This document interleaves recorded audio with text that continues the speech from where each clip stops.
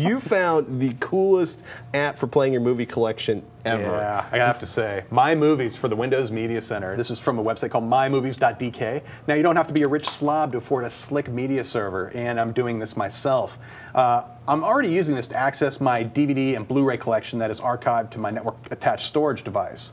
And I'm preparing, because of all of this sudden content I'm adding to my network storage device, I need to expand my drives from their current, I think I'm using 4 250 gig drives to 4 1.5 terabyte drives. Oh, you need lots of storage when you start recording and archiving your Blu-ray collection and your DVD collection. If you consider that, your typical Blu-ray movie is around, I don't know, say 30 gigabytes on average, anywhere from 25 to 50 or so.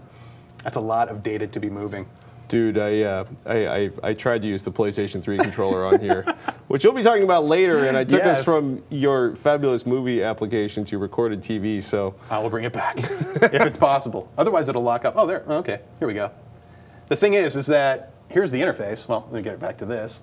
I only have 7 titles in here right now, and these were all stored on my network-attached storage. These aren't actually on my home theater PC. These are all movies you own. Totally. I'm backing them up using commercial software that's available right now, and I've created this look, including the album art, covers, and the related metadata, the information about who starred in the movie, when it came out, what the aspect ratio is. That's all being scraped off the internet through that service, and essentially, there's a great tool I can pull up here pretty quick just to show off how you go about managing that. Now, if I insert another movie disc, it will automatically look that up and offer to add it to the library.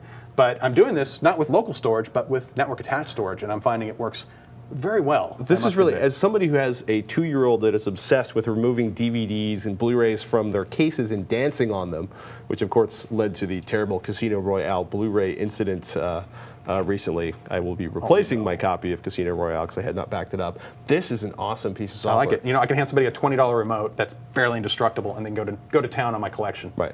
While your collection is safely locked away. Exactly. The discs are put away in the closet, stored where nobody can touch them. Is this technically a violation of the DMCA if you live in the United States? I think if you are decrypting discs. Right. You can actually decode these discs and make them into digital files to store on a storage system and still retain all the copy protection if you wanted to. But I think either way around it, it's a gray area, no doubt. Okay. So keep that in mind. But this is for content I own and a way for me to access and manage it easily in a way that I like to do it, where I don't have to go hunt for a disc. Right. I can just scroll through titles visually and be able to go and access and play those at my heart's content. And they look good. They do. And it preserves all of basically the extras and the commentaries and the multiple languages. And MyMovies even deals with multi-disc sets really well. So if it knows when you drop your disc in, oh, this is part of a multi-disc set. Would you like to also add in that information as well in case? So you could have one jewel case representation on the screen, and it could access any of those 4. It'll say, oh, which of the 4 discs do you want to look at? Kind of thing. It's cool. I have to say, it's so far so good.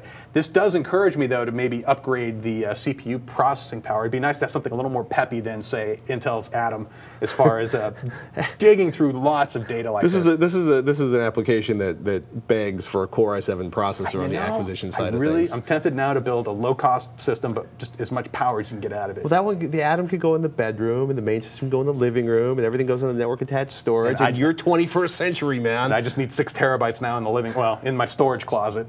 This is just getting out of hand.